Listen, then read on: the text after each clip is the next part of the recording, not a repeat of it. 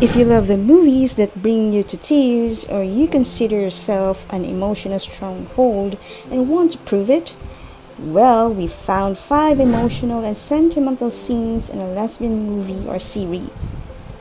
This is the Pride Diaries by Mars T, giving you update of what's happening in the queer entertainment, because representation matters. Poppins, it's your day off. Here's Danny and Jamie from The Haunting of Bly Manor. This is the scene where Danny becomes the lady in the lake. Danny tries living life as much as she can, building a home with Jamie and working with her in the flower shop. But as time goes by, she sees Viola's face more and more. Do you see her? I only see you. She's drawn to water, losing hours as she stares at its surface. Eventually, it becomes too much and she returns to Bly. I saw her. She's there. This is where Jamie tries to go and stop her, but she's just too late. You, me, us.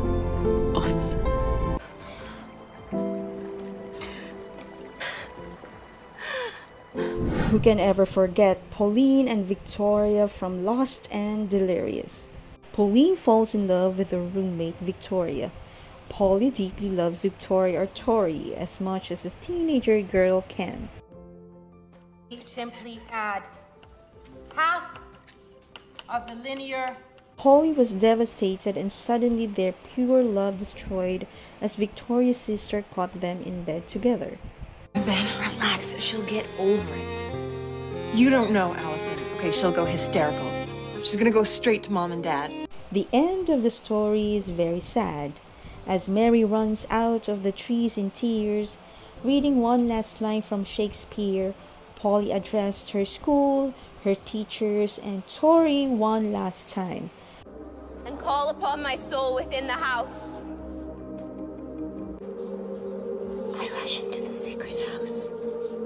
Polly flew away to her secret house, from atop the rooftop. The look on Tori's face summed up every true feeling inside of her. Her tears were still and her words non-existent, as shock and sadness choked her with the loss of her true love.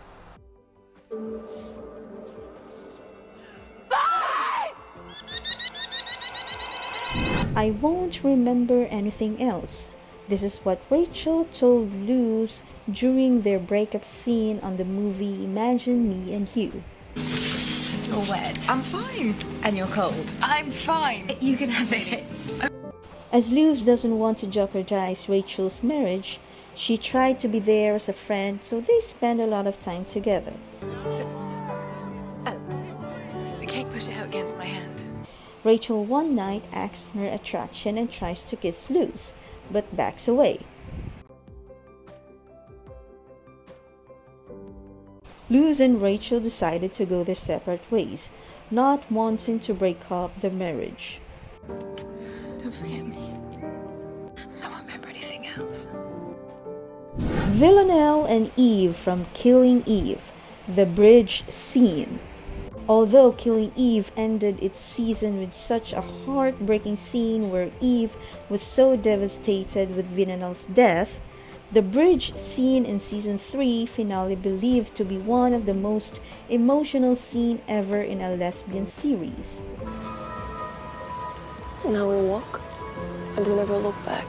But both Villanelle and Eve spent a much-needed conversation where both women shared how they affected each other emotionally and physically. you were never like them. You only thought you were. No. I had a life. It was when Eve confessed to Villanelle that whenever she tries to think of the future, she sees her face. When I try and think of my future, I just see your face over and over again. Villanelle smiles at her and assuredly replies, It's a very beautiful face. and of course, this emotional scene from Carol and Therese from the Carol movie. This is such an emotional scene from the movie where Carol undeniably tells Therese for the first time that she loves her. I love you. Upon hearing those words, Therese trying so hard to fight back her tears as she still and really loves Carol. Carol's eyes were full of emotion saying those words. She knew even from the first moment she laid eyes on Therese that this girl will be a part of her life. Want more queer content? Then please subscribe and hit the notification bell.